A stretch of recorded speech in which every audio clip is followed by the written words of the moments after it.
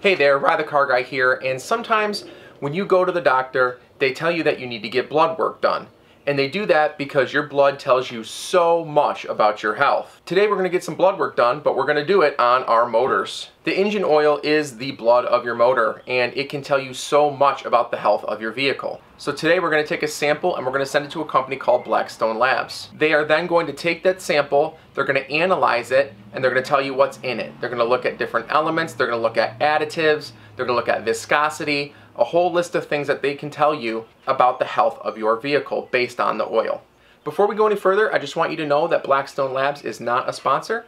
They did not pay for this video. I'm not getting the services for free. I just want to show you how you can go get an oil analysis done on your vehicle so you can learn more about the health of your engine.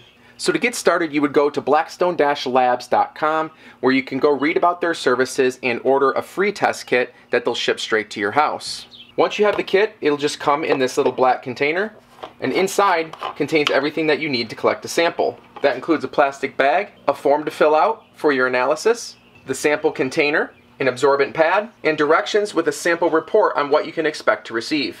Now there's two ways you can take the oil sample.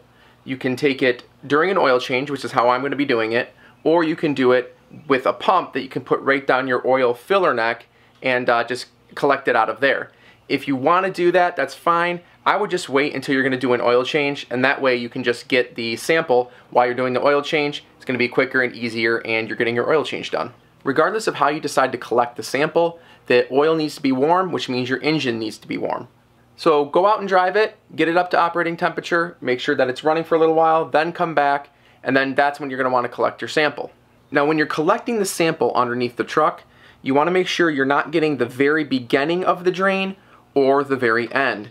So just take out the plug, let the oil begin to drain for a little bit, and then once you feel like it's about halfway through, collect your sample, and then once you collect the sample, let it finish draining, and then plug it back up just as you would during a normal oil change.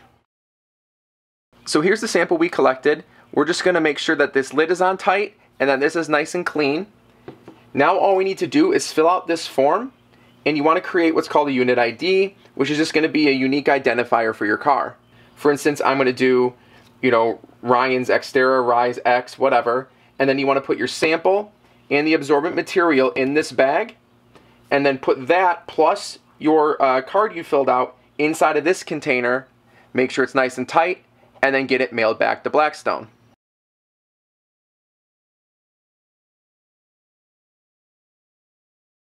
Once they get the sample, they'll obviously have to do the analysis. Once they do the analysis, if you give them an email address, they can get the results back to you that same day. If not, they're going to mail them back to you. So now that mine is mailed out, we're just going to wait a few days. Once we get the analysis, I'll talk it over with you. So it's about 12 days later, and Blackstone is finished with the analysis. They sent me an email with the report in it, so let's go through that right now. So here's the email. It just comes from Blackstone Labs. And the report is just an attached PDF, so I'm going to download that and open it.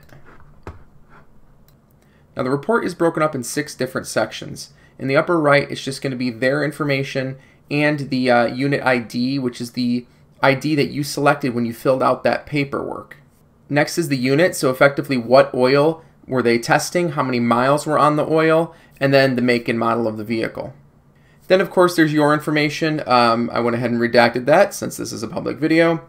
And then we get into the guts. The comments is a great section. This is effectively where the people that analyzed your oil went through the results and kind of gave you just a summary of the results in a nice readable format. So first they explained that the universal averages that are listed in this document are based off of 5,900 miles on the oil. Then they go on to explain that the iron in the oil is really the only number that's higher than it should be. Then they go on to explain that iron in the oil might just be normal for this motor, but it's something to keep an eye on. All of the other metals look great, and there's no fuel or coolant present in the oil. So right away, I'm really not worried about my numbers. They all look really good because they explained it to me, right? However, if you want to go through and look at the stats for each of the elements that they test, you can do that in the section below. The first column here is going to be the sample they just took, and in the future, if you were to take more, they would add them on in these columns. Then your unit, those are going to be your averages for all of the samples that you've given them. Then on the right is going to be the universal averages from oil tested from similar environments. Then the last section is the properties. These are things like viscosity and whether or not they found any fuel or antifreeze in the oil. Now notice there's no universal averages in this section, and that's because it doesn't really matter. It's pretty black and white. There is a number that it should be regardless of where the oil was tested. So that's what that grayed out column is, what the item should be. And again, it looks like the Xterra falls perfectly within these values. Now I'm really glad I had this done because for 140,000 miles, this is an excellent report. It shows me that things are doing very well inside the motor. So that's it. It's a pretty simple process to get your oil analyzed, especially if you're already doing an oil change. These types of reports are especially useful if you think that you're having a major problem with your motor.